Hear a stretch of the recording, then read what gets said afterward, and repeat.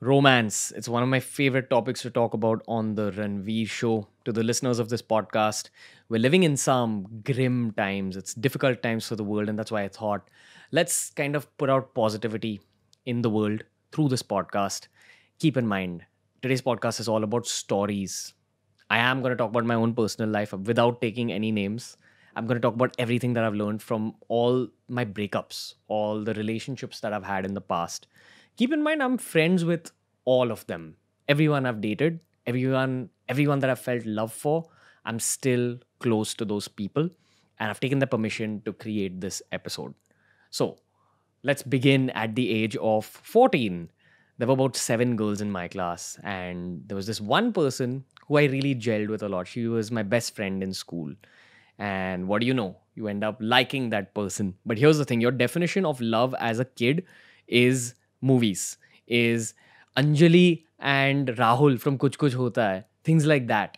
So you think that the person who you feel for completely at that point is gonna be your ultimate person without understanding what you really need in life, what you really need from a relationship. Without even completely understanding yourself, you give all of yourself to that other person. And that's pretty much what we did.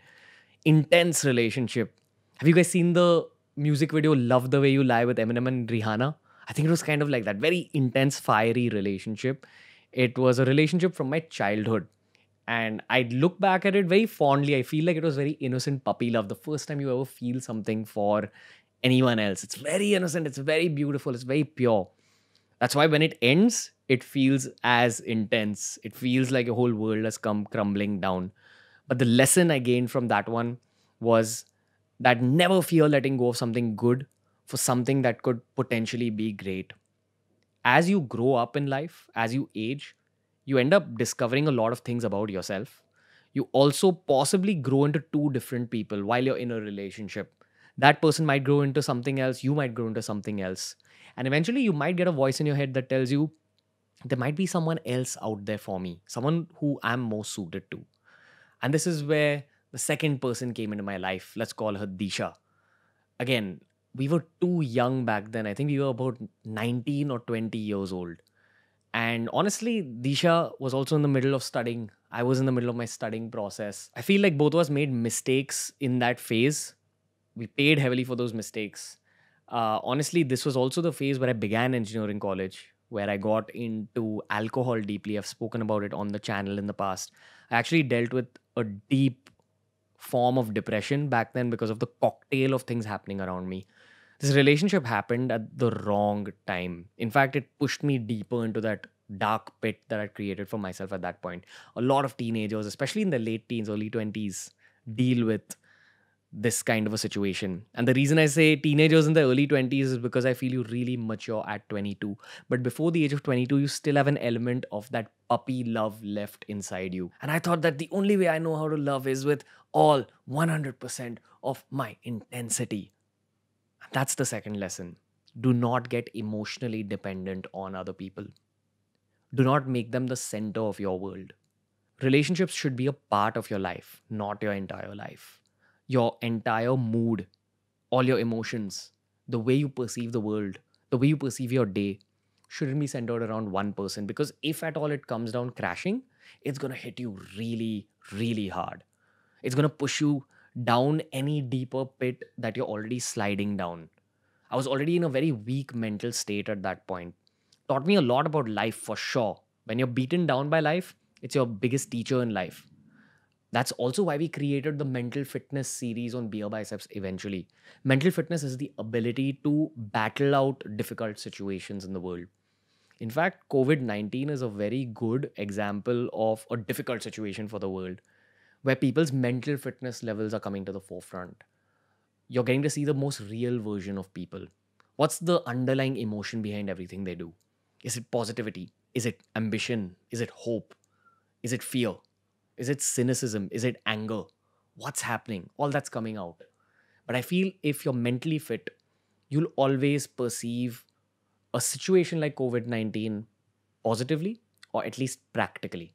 That's why you got to work on your mental fitness. And sometimes your relationships are your greatest teachers when it comes to mental fitness, to toughening you up. They're your greatest lessons in life. Whether you learn positive things from them or negative things from them, they will make you a more evolved being. And this is where the third relationship of my life began. At about 21, I began a very beautiful relationship with a very beautiful person. Let's call her Natasha.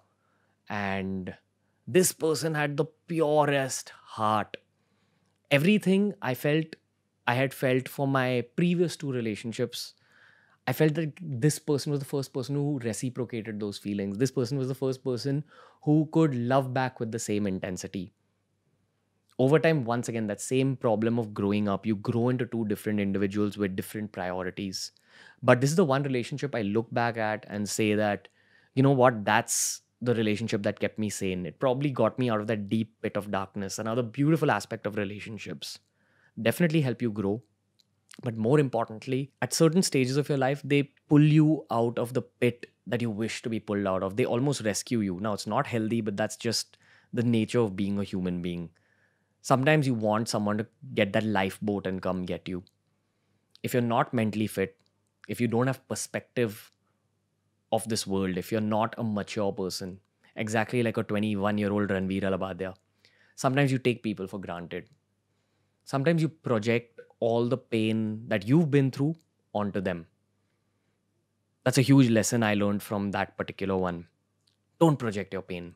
Don't project your insecurities on someone else, especially someone who loves you with an open heart. I probably projected more negativity on this person than my previous two relationship people because I felt like, you know what, no matter what happens, this person won't leave me. That's why you can see like my ugliest side, which is not correct. And that's something you learn as you grow up. You cannot project your shortcomings onto someone else. For those of you who don't understand what projection means, I'm going to give you an example. Now, if you see your parents having a bad relationship, your parents are your rule setters. You've grown up watching them, looking at the behavioral patterns.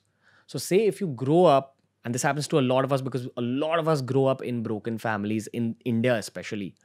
We grow up with parents having tiffs, with family members having tiffs with each other. We think tiffs are okay and they're part of all relationships. So, you've grown up holding on to that little negative idea, which eventually you throw at the person you're dating. You throw at the person who loves you. You start taking that person for granted. Huge life lesson. Never do that. And you won't understand the depth of this situation until it happens to you, until someone does the same to you. If you've ever had a relationship that's even been marginally toxic, the toxicity, the poison of the relationship comes from the other person's past, their experiences growing up, their upbringing, their insecurities, which are projected onto you. So next time, if you're dating someone or if you're currently dating someone and you want to say something nasty to them, you want to lash out at them angrily, you want to take out your work frustration and throw it on them, take a minute, take a step back and understand the consequences of your anger, understand the consequences of your toxicity. That's what I understood from that relationship. This person had the most beautiful heart in the world. And I honestly feel that from every relationship, you take away a positive from that person you're dating. From that person, I took away the possibility of being that nice in life. How can someone be so nice? We definitely grew into different people. We parted ways. And eventually, the next person came into my life. At this stage of my life, I was in my early 20s. And your early 20s, especially in a country like ours, which is this career driven, they're all about growth in this world.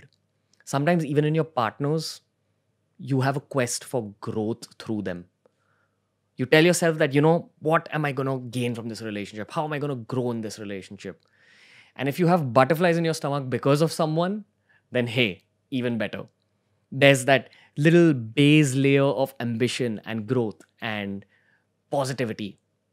And on top of that, the cherry on that cake is those butterflies you feel in your stomach. You feel like you're a school kid even after college is done, even when you're out in the real world. Sometimes you hold on to innocent love that way. But you need to understand that the thing I keep saying about people growing into different individuals, there's no jump like the jump that you experience from the age of 22 to 25. You'll be an extremely different person at 22 compared to the person you are at 25 because the real world starts hitting you. You get access to older people who aren't just your teachers. You get access to people who are your mentors. You get access to newer experiences. You're earning money for the first time. You're an adult for the first time. It's a wave of newness. You rapidly grow into different people. Now, also understand that your early 20s, especially in India, is a tester period for your married life. People, especially society, our parents' generation expects us to get married in our late 20s, possibly early 30s. So, any relationship you have in your early 20s is a test drive for that. Now, you're changing so much from the age of 22 to 25. You're changing spiritually, you're changing financially, you're understanding your own financial capabilities in this world, and therefore your ambitions are changing rapidly. So just imagine the depth of change that's taking place in your own mind. Maybe the reason that that person loved you in the first place may not exist within you anymore. That's how much you change. And the big lesson I learned from this one is that no matter how perfect a relationship seems today, always take it a little slowly and communicate a lot. Understand the other person's perspective, especially in your 20s. Understand the stage of life that they're at. And if you feel that you're taking away from that person's happiness in any aspect, then slow down a bit. Don't get ahead of yourself. Life is extremely long, and the best relationships are sometimes the ones that progress really slowly. Until you're married to someone, you can't give 100% of yourself to that person. Please understand that. And that's another mistake that sometimes Bollywood makes us do. They talk about crazy intense love, that puppy love, which you've gone through in school. You've made those mistakes, but you repeat those mistakes in your mid 20s because, hey, you're earning money, you're an adult, you have your own personality. Maybe this time you're so sure of yourself, the same way you were so sure of your career, you're sure that this one's going to work, and it may not, because destiny may not be in your hands, destiny may not be in your favor. Maybe you two aren't meant to be together. You need to process that fact that until you're actually married to someone, hell, until you're married to someone for at least 5 years, I feel you should go slowly. Take one day at a time, especially in your mid 20s where you're growing so fast. There's a reason that there's so many divorces in the modern day. A lot of people rush into marriage. A lot of people rush into marriage for the wrong reasons. Dating someone, going out with them, hanging out with them is very different from living with them. You'll understand what it's like to live with a person when you travel with them or when you have a live in relationship. And good luck trying to create a live in relationship in India. Not the easiest place to have one. But that's the true test for marriage. You need to experience what it's like being with that same person for more than just a week. You need to understand what that person's like to breathe with. You need to have comfortable silences. You need to be with that person all the time. All your activities, your conversations, your ambitions, your goals need to match. Take it slow. It's a learning process. And finally, I'm going to leave you all with the almost 27-year-old version of Ranveer. At this stage of my life, here's my 5 rules for successful relationships. Rule 1: as much as bad breakups have taught me against proclaiming this rule, I still believe in true love. And I still believe that butterflies in your stomach are a necessity. You need to have that base level of attraction. You need to be either physically attracted to the person, you need to be intellectually attracted to the person. And if you're a spiritually evolved person, you need to be spiritually attracted to the person. That base of attraction has to be there. When you meet the person for the first time, you have to get some butterflies in your stomach going. You know what? Even 3, 4 years into a good relationship, sometimes you need those butterflies in your stomach. And keep in mind, this does happen to human beings. Maybe it's that person's voice. Maybe it's that person's ada. In Hindi, there's a word called ada, which basically translates to the little subtle movements. You know, the things they do, the way they put their hair back, the way they flare their nostrils when they're angry. These little things. When you break up with someone, those are the things you miss. Because those were the things that got you charmed in the first place. The way that person spoke, the way that person smiled, not just the looks, not just the brains. It's all a package deal that kind of churns up the butterflies in your stomach. The second aspect of this, friendship. Friendship is way more important than relationships, romance, and love. If you begin very intensely, if you begin romantically, there's a chance that all that fire might burn out at some point. But if your relationship is built on the basis of friendship, That's the true test for a relationship. A great life hack is to be able to see how well you gel with that person's friends. If you get along with their friends, you'll probably end up in a long term relationship with that person. Because, see, when you're attracted to someone, it's a combination of lust, love, and friendship. Eventually, lust fades. Sometimes even love fades. What you're left with is friendships. And what relationships turn into are partnerships, according to me. That's why you need to be able to have that partnership with that person. And the test for partnership is that if you remove that element of attraction, who is this person that you love? You'll be able to know who that person is by knowing their friends, because people vibe with others like themselves. If you like their friends' company, it's very likely that you're in a good long term relationship right now. If you don't, take a step back and gauge this situation. See, this isn't a golden rule, this doesn't apply to everyone, but most cases, you need to see if you can gel with their friends. Third point, don't go out looking for perfection in relationships. Don't go out looking for the 100% perfect partner. No one's perfect. You're not perfect. You're probably never going to be perfect.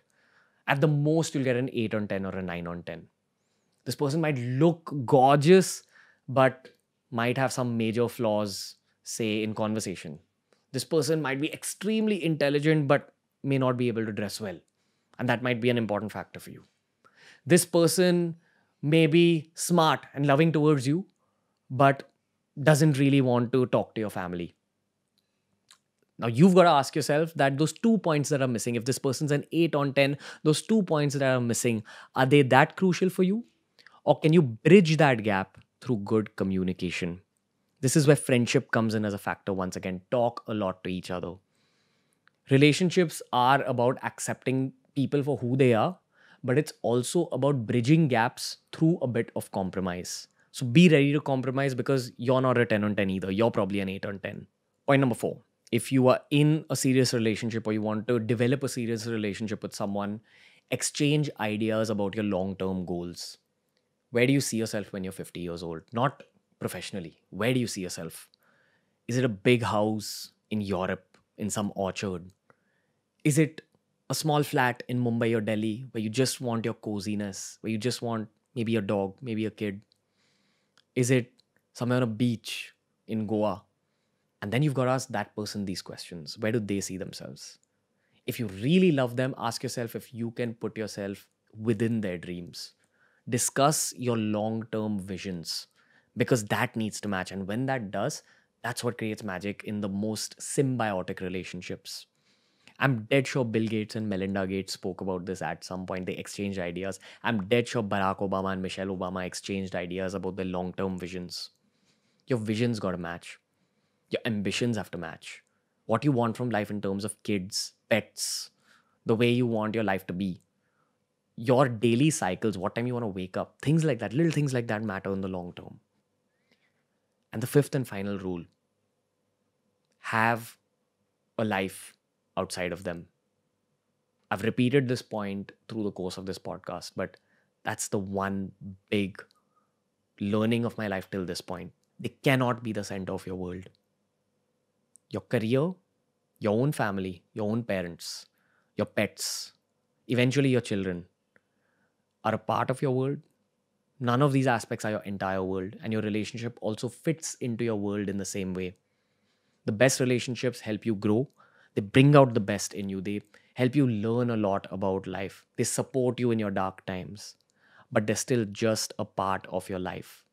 Remember that love is the biggest motivation in the world. I was recently listening to a podcast by Tim Ferriss where he was interviewing the former Surgeon General of USA, who has dealt with a lot of patients who were on their deathbed.